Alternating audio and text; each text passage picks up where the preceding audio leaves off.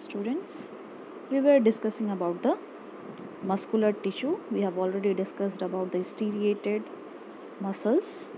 Okay, so today we are starting with the second type of muscular tissue, that is unstriated muscular tissue, which is also known as a smooth muscular tissue or involuntary muscular tissue.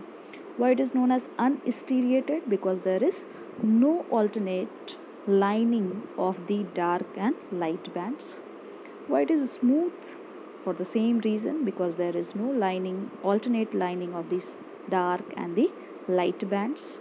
Then why it is known as involuntary? Because these muscles will not work under our control. Okay, so unstriated muscles are also known as involuntary muscles, and these muscles will contract without our conscious control. Okay, then what is its structure?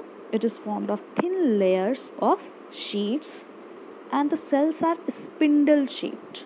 See here, the cells are spindle shaped.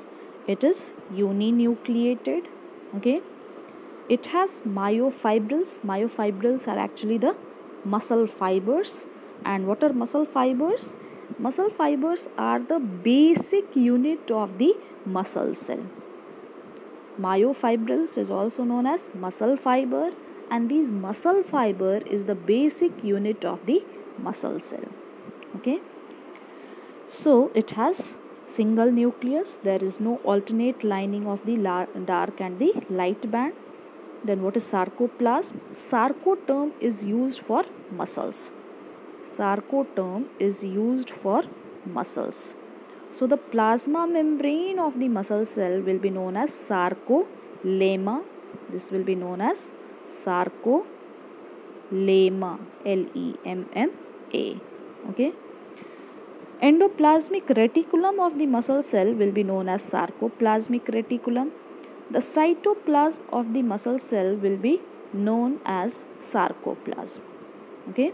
So sarcoplasm is the cytoplasm of the muscle cell. Sarcolemma is the plasma membrane of the muscle cell. Sarcoplasmic reticulum is the endoplasmic reticulum of the muscle cell. Myofibril is the muscle fiber. Myofibril or the muscle fiber is same, and it is the basic structural unit, or you can say basic rod-like units of the muscle cell. Okay. Then what is its location? Where it is found? It is found in the internal organs such as stomach, intestine, urinary bladder, uterus, iris of the eye. Iris is the muscle which holds the lens of our eyes. So iris of the eye, muscle which is holding the or attached to the skin, and the lining of the blood vessels. This particular muscular tissue is not found in the heart. Okay, so excluding heart, because heart also performs the involuntary motion. So it should have the involuntary muscle, but this muscle is not found in the heart. Now what is its function? It helps in the involuntary movement of the organs and the organ systems. This is the structure of the unstriated muscle. Now we have to start with the cardiac muscle. So cardiac muscle, also known as heart muscle or myocardium. Okay, so there are three types of vertebrate muscle, with other two being skeletal and smooth muscle. We have already discussed now about these. So this is involuntary striated, that constitutes the main tissue of the walls of the heart. Why a separate type of cardiac muscular tissue is there? Because this muscular tissue is sharing some features with the involuntary muscles and some features with the voluntary muscles. Okay, so in which respect it is involuntary?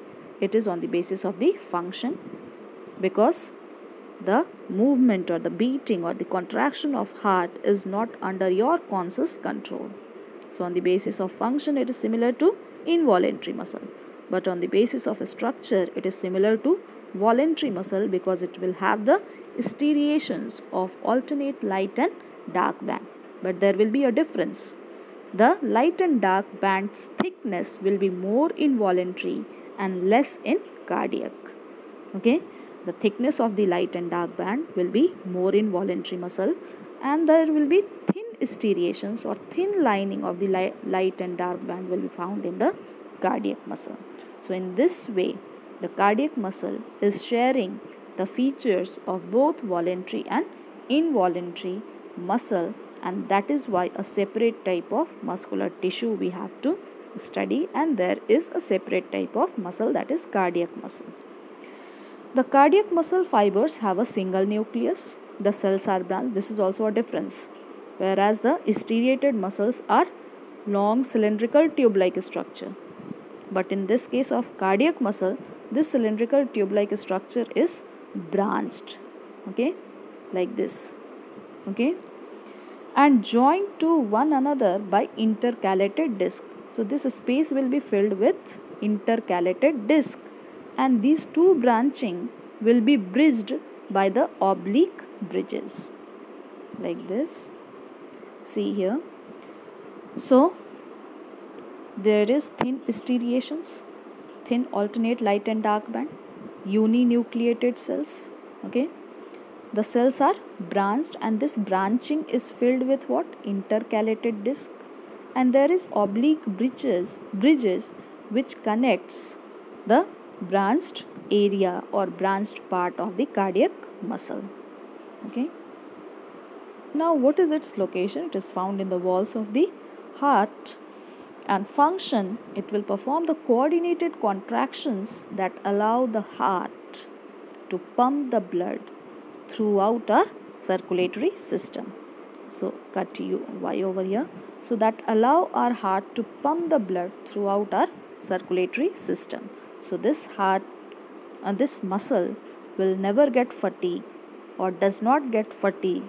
It continuously contracts and relaxes, and it is all the time pumping the blood throughout our circulatory system. So this is all for today. Thank you everyone.